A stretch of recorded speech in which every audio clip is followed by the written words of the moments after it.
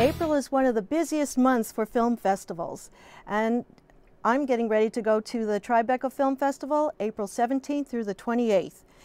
It's always packed with new films, filmmakers, and this year they're setting up the anniversary films, which is one of my favorite areas to check out some of the films that came out from long ago. 30th anniversary for King of Comedy, which stars none other than Robert De Niro, one of the founders of the Tribeca Film Festival, and directed by Martin Scorsese.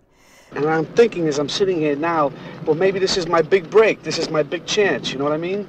Then again, we have the 50th anniversary of The Birds, Alfred Hitchcock's masterpiece, and of course, one of his favorite blondes on the set is Tippi Hedren. They're coming! They're coming!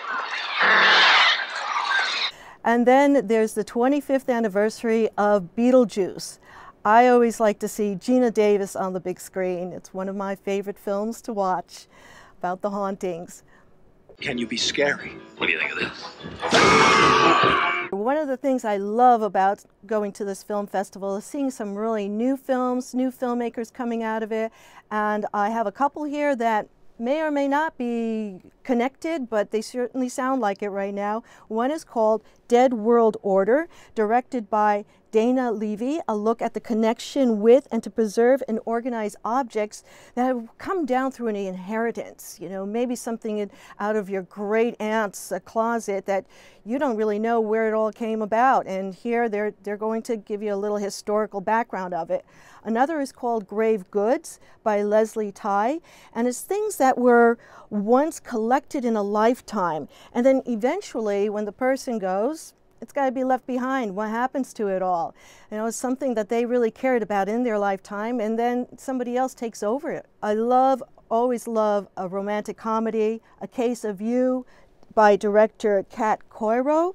It's a romantic comedy in the social media age.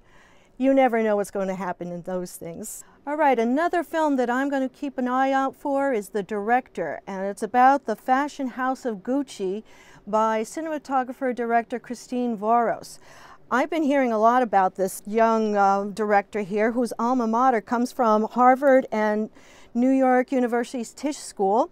Directorial debut was in 2008 called The Ladies, and she won like 15 festival grand jury awards.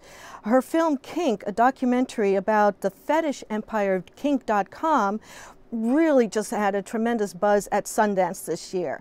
And I'm really looking forward to what she has in store here. It sounds like she's coming off with a little bit of an edgy theme every time she comes in. It's something a little bit out of the ordinary, and you don't expect it. So I'm expecting the unexpected from Christine Voros. The next one that I am, again, looking forward to seeing the work of Ricky Stern and Annie Sundberg is Let Them Wear Towels. There's a documentary about the female journalists that have to go into the locker room, you know, after a baseball game. And again, it's a little bit of the edge that they always find. Last year they did Knuckleball, and that story, again, it's got a little bit more than just the way you hold the baseball, but it was about the players that, you know, were not going to follow the routine. So they never do follow a routine, and I always find, you know, it's something a little bit more than the run-of-the-mill documentary. The next batch that I'm going after are some of the films that are made by a feature film with Julianne Moore, and it's called The English Teacher, directed by Craig Zitz. You know what? He's a bully, and someone needs to tell him that he's wrong. Julianne Moore has been very successful with indie films as well as Hollywood films, and she comes out with really bringing the emotional impact that women go through in a lot of these situations that her films are always about. Here's another film by a veteran filmmaker, Neil Jordan, who directed Interview with the Vampire. This is called Byzantium, and it is a vampire movie, but instead of the guy, which I always thought Rutger Hauer should have played Lestat, but he has two women in this film. I don't know very much about it, but I got hooked on Interview with the Vampire, written by Anne Rice a long time ago, and the genre still lives on. You know, they live forever.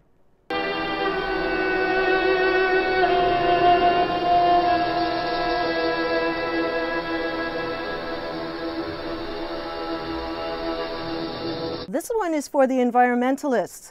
It's Gasland Part 2 by Josh Fox, who did the Oscar-nominated Part 1, Gasland. And of course, in Part 2, we see what happens after the fracking is going on in the area. The aftermath of fearless fracking, the companies come in, they do a tremendous amount of dangerous work, and they just wreak havoc on the infrastructure of the local environment, including, they're having some impact on the water that comes down to New York City and to millions of people. What I want to know more about what has been really happening, they kind of sweep things under the rug.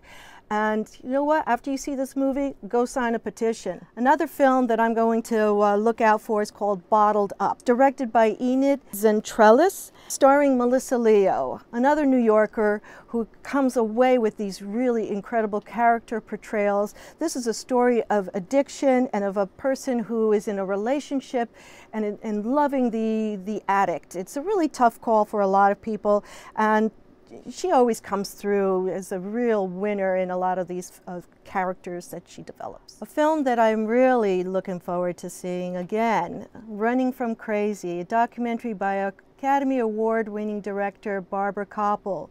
And it's a documentary about examining the personal life of Marielle Hemingway, who was the granddaughter of Ernest and whose family went through a lot of personal grief through suicide and depression, and she herself struggles through depression every day.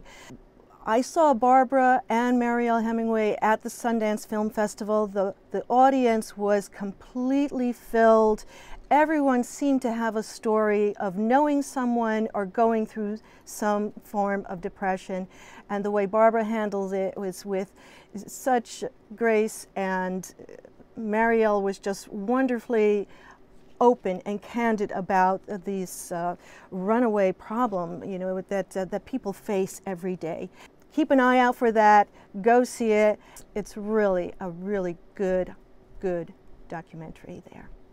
All right, that's what I have in store for my list of things. The top of the list that I'm looking at right now, there's so much going on there, not to even mention the short films, the animations, the Tribeca Talks, panel discussions. If you're really into that, that's great. They have evening events.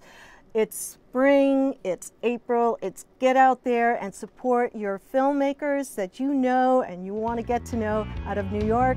Tribeca Film Festival, April 17th to 28th.